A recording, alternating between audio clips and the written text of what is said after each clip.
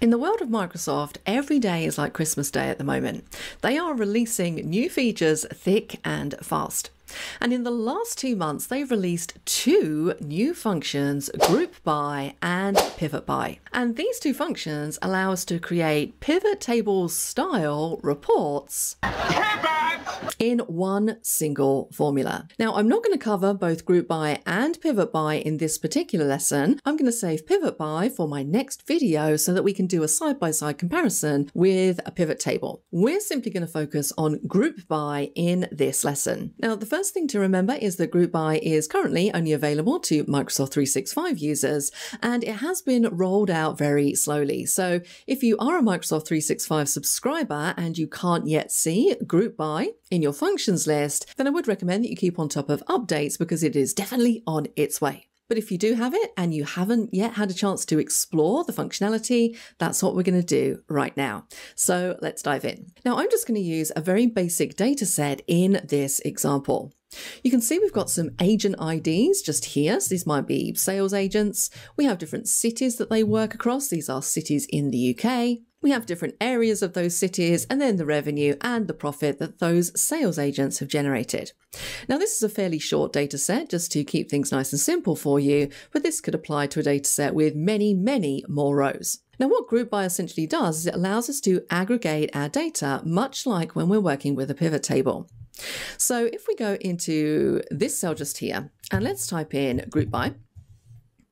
There it is. Now notice here that we do have quite a few arguments, but it's only the first 3 that are actually mandatory. Remember, any arguments that you see in those square brackets, those are optional. Now we are going to go through all of them so you understand exactly what you can do with this formula, which will help you unlock its full potential in your little brain. Now let's start out basic. The first argument, row fields. So what are our row fields going to be? Well, I'm going to select the city array, C3 to C18. Now, this is very much a trust the process. We are going to go back and I'll explain to you exactly what this is doing. But let's press comma. The next argument is values. Now, I want to summarize by the profit. So what we're essentially telling the formula here is that we want to summarize the profit by city. Now, you'll notice in the city column, I have a few different cities in there, but they are repeated. So you can see we've got 2 Londons, we've got 2 Manchesters, a few Liverpools, so on and so forth. So this is going to aggregate those. So we're basically going to get a unique list of cities where they're only listed once, and then we're going to get the aggregation of the profit, depending on what aggregation operation we select, which is coming in the next argument, because the next argument is function. Now you'll see here we get a big long drop-down list of 16 functions that we could choose. And we've got our classic favorites in there: sum, min, max, average, all of that good stuff. We also have a couple in here that you might not be aware of. Percent of, that's a brand new aggregation option. This was released at the same time as Group By and Pivot By. We also have something called array to text a bit further down. You might not be aware of that one yet. I'm going to show you an example of what that can do for you as well. But we're going to start simple. Let's just stick with doing a basic sum calculation. I'm going to press tab to select it. Now, those are the only mandatory arguments. So let's close the bracket and see what we get.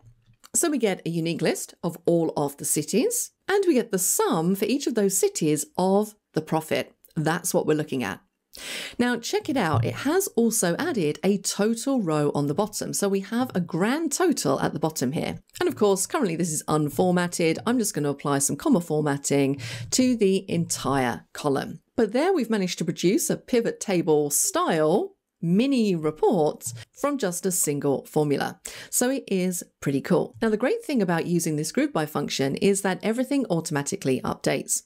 So if you're used to working with pivot tables, if you add new data into your source data, you need to go back to the pivot table and refresh it in order to pull that data through. Now, we don't need to do that when we're using something like Group By. If I was to change one of these entries, so let's change Bath to Birmingham, and hit enter, check out what happens. It changes it in this table. So this is completely dynamic. Now at this stage, if I was to add another agent onto the bottom here, it's not going to update. It will work if you change anything within the current data set, but not if you add stuff onto the bottom.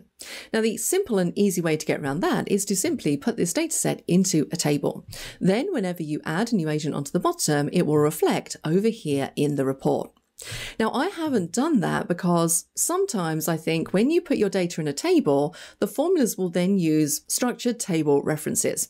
And I find that table references tend to throw people off. They find just regular, normal references a lot easier to understand. So I'm going to keep my data out of a table, but just be aware that to make this even more dynamic, you could format this as a table. Control T, and you're done. Now let's go back to our group by because we've really done just a very, very simple calculation. Now remember that group by is a dynamic array function, and with all dynamic array functions, they can only be edited in the cell that you constructed them in. So notice I'm clicked over here. The formula is grayed out in the formula bar. I can't edit it. But I can edit it if I click in this first cell, which is where I originally typed the formula. So don't be thrown off by that. That is a recognized behavior of dynamic arrays. Now, if we go back up to our formula, let's click at the end here and explore some of these other options. Now, let's make a little bit of a change. Now, instead of just having the city, maybe I want to list out the city and the area. So I'm going to change my cell reference just here to include both the city and the area range. So I'm going to highlight it in the formula, and then I'm just going to select city and area. Let's hit enter, and you can see that everything updates. Now, the one problem I find with this is that if you apply formatting and then you change things, you then have the wrong formatting applied to the result. So if you remember, I changed column I to comma formatting, but we now have text in here, and I can see that we do have kind of a gap at the beginning, so I want to change that back to general, and then I could change column I to comma separated. I'd probably do the formatting right at the end once I have my report looking as I want it to look, but again, just be aware of that. Now, what about if I also want to include the revenue in my report? Well, I can do exactly the same. I can change this cell reference just here to include both the revenue and the profit. Hit enter, and everything is going to update. Now, one thing you might be noticing here is that the output currently doesn't have any column headings, but I have a sneaky suspicion that we might be able to change that in those other additional arguments. So let's click in the first cell. Let's go back up to the formula bar, and we're going to check out some of these optional arguments. So let's press comma. The next argument is field headers. So this is where we can tell Excel that yes, we want to have field headers at the top, or no, we don't. Now we have four options. The first one is no, our data doesn't have headers. The second one is yes, it does, but I don't want to show them. The third one is no, but generate. I wouldn't recommend that. Some of the results you get are really dodgy. The fourth one is yes and show. Now my dataset does have column headers and I want to show them, so I'm going to select that final option. Comma. Total depth. What does that mean? Well, this is basically if we want grand totals and subtotals turned off or on. And you might be noticing as we're going through these some of the similarities when it comes to working with pivot tables. In pivot tables, we can choose if we want grand totals and subtotals turned off or on. Same deal here. So we have no totals, grand totals and subtotals, grand totals at the top, grand totals and subtotals at the top. Now, I don't like mine at the top. It really confuses my eyeballs. So I want to turn on grand totals and subtotals. So I'm going to select option 2, comma, sort order. So this is where we can choose a column to sort by, and then we can choose if we want to sort in ascending or descending order. Now, the thing you have to remember about this argument is that it needs an input of an index number. Now, what is an index number? Well, an index number is 1, 2, 3, 4. So much like in a VLOOKUP, we number our columns from left to right. So the city is column 1, the area is column 2, revenue, column 3, profit, column 4. So it depends which column we want to sort by. So I want to sort by the profit column, which is column number 4, and I want to sort in descending order, which means I'm going to have the highest profit at the top going down to the lowest. Now, if you want to sort in descending order by the fourth column, you need to enter -4. If I wanted to sort in ascending order by the fourth column, I'd just enter 4. If I wanted to sort in descending order by the second column, it would be -2. Okay, hopefully that makes sense. So we're going to do -4. And then the final argument that we have here is filter array. So this is where you can specify if you want to filter out any results. So maybe I don't want to include any sales for the City of London. So what I could do here is I could select my filter array, which is going to be the city, and I'm going to say, don't include London. So we've made quite a few changes there. Let's hit enter and see what happens to our report. Well, there we go. So we should be able to see all the changes that we've made taking effect. We've got our column headers at the top. We have our subtotals underneath each group, and we have our grand total at the bottom. Our results are sorted by the profit column in descending order. And I'm just going to put comma separator in there to make that easier to see for both of these. And we no longer have any results for London because we excluded it. So those are all of the arguments that you have when you're working with the group by function.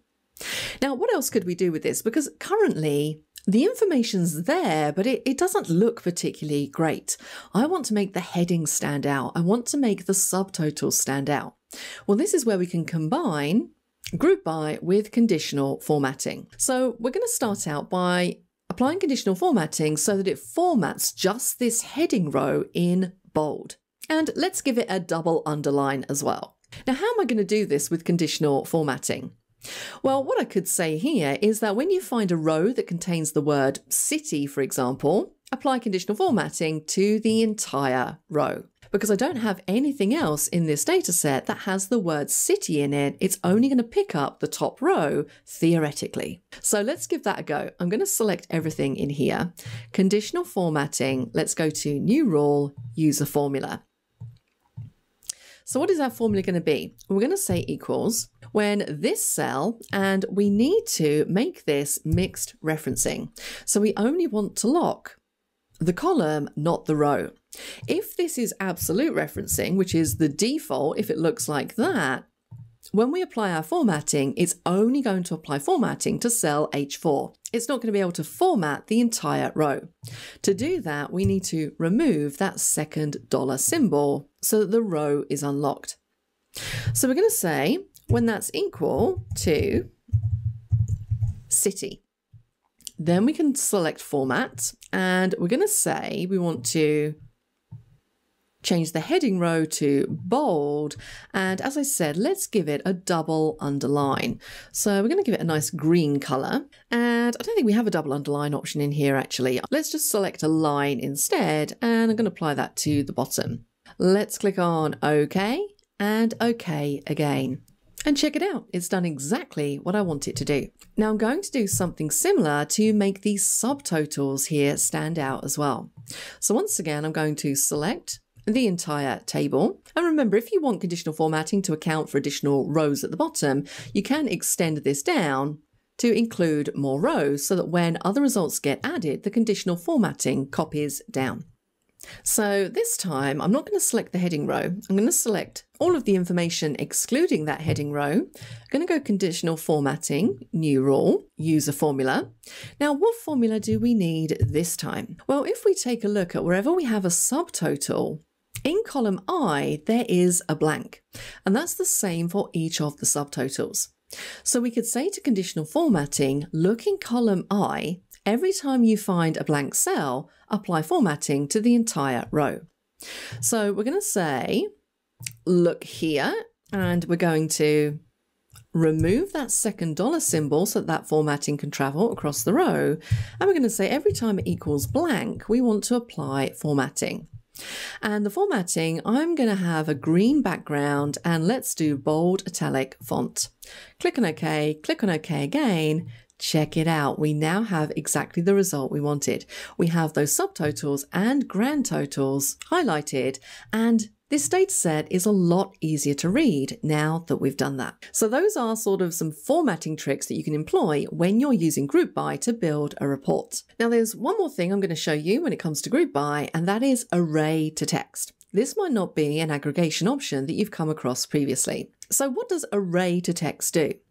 Well, let's just take a look at that formula without putting it inside of Group By first of all. So if I just go down here and type in equals, this is what we're looking for. Now, the screen tip says returns a text representation of an array. Interesting. So let's press tab. I'm going to select any array just here. I'm just going to select a few. Just the first 4 cells in the city column. Now, if we just do that and press comma, we have an optional argument. Now, I'm not going to worry about that. We're just going to do a very basic array to text on a very small range of cells. Let's hit enter. Check it out. It flips them around so they're running horizontal and puts a comma in between. So it's basically changing a vertical array of cells into a horizontal array of text. So that is pretty cool. And we can use array to text inside Group By. So what might that look like? Well, what we can do down here is I could say Group By, row fields, let's use city again. The values, I'm going to choose area for values, and this time the function we're going to choose is array to text. Let's close, hit enter, and check out what we have. We now have each of the cities and the areas that belong to those cities. When we have more than one area, it runs horizontal and it's separated with a comma. Notice we've got the total here, which is basically everything. Now we can go back and we can get rid of that. So if we go back to our formula, press comma, we could choose to add field headers. Why not? Let's say yes and show total. I'm going to say no totals. Let's hit enter, and you can see that that looks a lot better. So that's a very quick run through of some of those main points when it comes to using Group By. It's also worth noting that a very popular usage of Group By is to change sum to a LAMBDA formula, because basically everything that you see in this argument just here is effectively a lambda, but we could add our own lambdas in here as well. So just be aware of that. Again, it's not something we're going to show in this lesson. I might do another video on that. This is just really an introduction to the Group By function if this is the first time that you're coming across it. That's it for now, guys. I hope you enjoyed this video. As always, like, follow, share, subscribe, all that good stuff, and I will see you next time.